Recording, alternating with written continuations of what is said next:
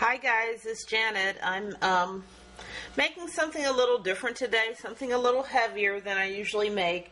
I've been just really craving some cheese crackers, and I've made these vegan so-called cheese crackers before. I'm making it a little different now, so I'm seeing how it is. Basically what I have in here is some soaked cashews, some sunflower seeds, which is my first time using them, and some almonds. I peeled mine after I soaked them. That's kind of anal retentive, but I'm like that. Probably about a cup or so unsoaked, and I'm just going to dump that in here. And I'm going to put some red pepper in here with it.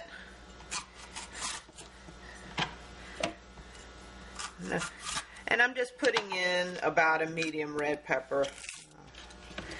And I've seen a couple of recipes for this and made it before. It's really good, but I kind of put my own little spin on it. And I'm going to put about a half of a lemon in here. And like I said, this is not really a very light dish. It's not a big weight loss dish. But if you can eat sparingly, or if you're going to eat some crackers, at least it's, you know, alive and living food. And sometimes, you know, we're not perfect. We want something. I think now, too, that the weather is getting a little cooler, I've been craving a little heavier food. I don't know what that is, because I was perfectly fine. I think I'm going to do a water fast in a few days. But for right now, I'm making cheese crackers. And I'm going to put a little cayenne pepper in. It's probably about a half teaspoon. If you don't like, probably like more like a teaspoon, because this is a tablespoon. It might be too much. Whatever. If you don't like super spicy food, put in less. But, you know, it's pretty good for you. And I love spicy food. And I'm going to put in like a heaping tablespoon of some nutritional yeast. Give it that cheesy flavor. And I'm going to put in some Herbermeer, my favorite. And then I'm just going to blend that up a little bit. I was going to put some black pepper, but I don't think I need any. Got to get to the top of the food processor. Sorry. Everything's coming out of the dishwasher from my last episode. Food. And I'm just going to process this up, and I'll see you back. Hi guys, it's Janet again, and I've processed the cheese, the cashew and nut mixture. I actually added another tablespoon of nutritional yeast and a little bit more salt. You might want to, the last time I made it, I might have over-salted it a little bit, because when you dehydrate stuff, you concentrate the flavor. But it's just really smooth right now. And I'm going to spread it out, so I'll let you see it. Well, I'll go ahead and do that now. So if I wish I had an Excalibur, this probably would be a little bit easier. But, you know, got to work with what you have. So basically, I'm just going to take this, let me move my Vitamix out of the way, and I'm going to just hold it, my blade, and dump this out. I've got a sheet on my dehydrator, and basically I'm just going to dump out all of this and spread it out. And it's going to be a little easier to do if you have an offset spatula. That would be ideal. But if not, you know, just use a butter knife like I do.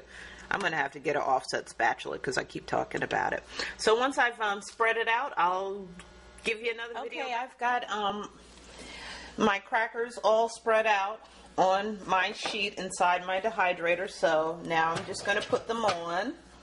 I've got making some coconut jerky, which I'm totally hooked on. I made that in an earlier video. I'm a turkey, or a jerky, not turkey, oh my god, I keep saying turkey. I haven't eaten turkey in almost a year. I'm a coconut jerky-aholic. So I'm just going to really put that on the highest setting for until I go to bed in about an hour from now.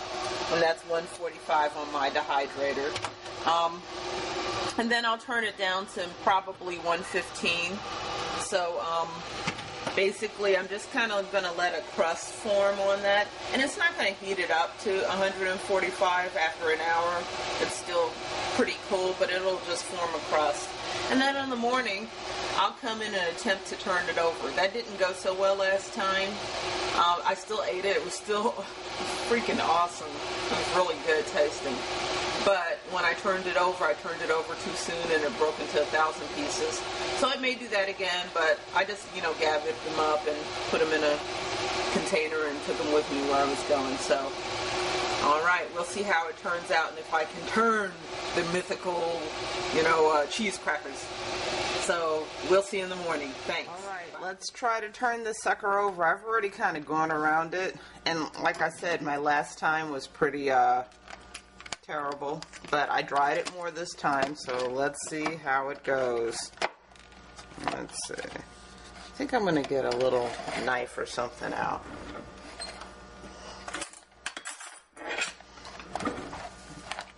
Yeah, because it's still pretty wet under here. Let's see. So far, going better than last time. I don't know if it's going to be perfect, but last time, it was a true disaster. But, it was still tasted good. It doesn't have to be pretty. I wasn't taking it to present it to the king or queen. I was just, making it for myself.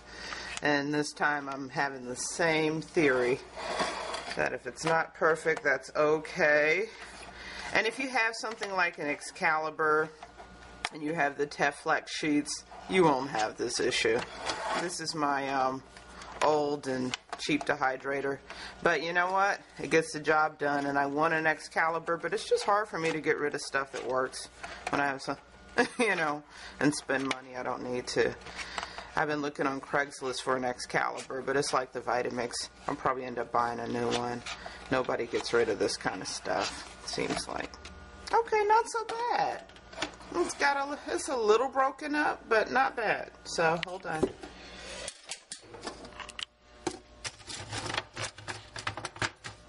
Here we go. Got my coconut jerky underneath. And I'm going to turn the dehydrator back on, 115 degrees, and let it dry for a while. I might take the coconut jerky off, and I'll give it a try. But I'll let you know how it turns out. Here's my finished cheese crackers. As you can see, they're pretty crispy. I'm going to let them dehydrate for a little while longer, but I couldn't take it any longer. They were so yummy, and I kept snacking on them. But if you want to make them pretty and like a square or diamond shape, you can just score them before they're dry, and that way when you turn them over you can kind of break them up into shapes. I'm just going to put these in a container, so I don't really care, but they are mighty fine. So if you feel like you're having jonesing for cheese or cheese crackers, these are a really good alternative. Until next time, I wish you much love. God bless.